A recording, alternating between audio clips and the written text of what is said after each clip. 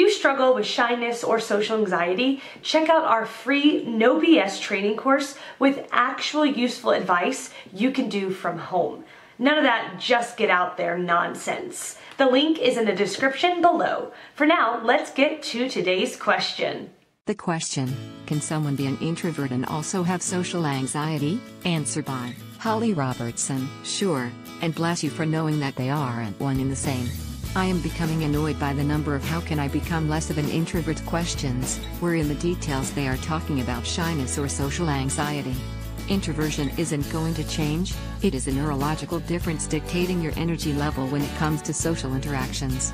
But social anxiety and shyness are mutable, I am living proof of that. I hate both, and introversion, but put shyness and social anxiety in the rearview mirror. Answer by Danielle Veskender. Yes. And while the listed answers by folks such as Steve Alcandrose go extensively into the social anxiety aspect of the answer, I think it is well worth adding that it isn't limited to introverts either. Both introverts and extroverts can have it.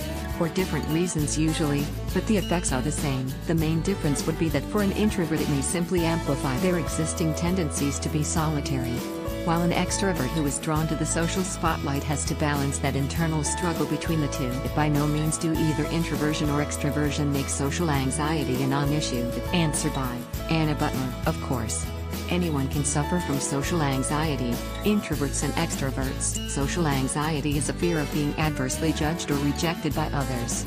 It makes people uncomfortable in the company of people they don't know, so parties, networking events, even going out in public with people they do know can make them feel uncomfortable and anxious. Introversion and extroversion simply relate to how each gain/lose energy.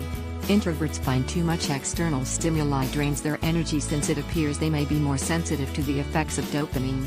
This is why introverts tend to prefer smaller or less frequent social gatherings. It takes a lot of mental and physical stamina to engage in lots of social activities.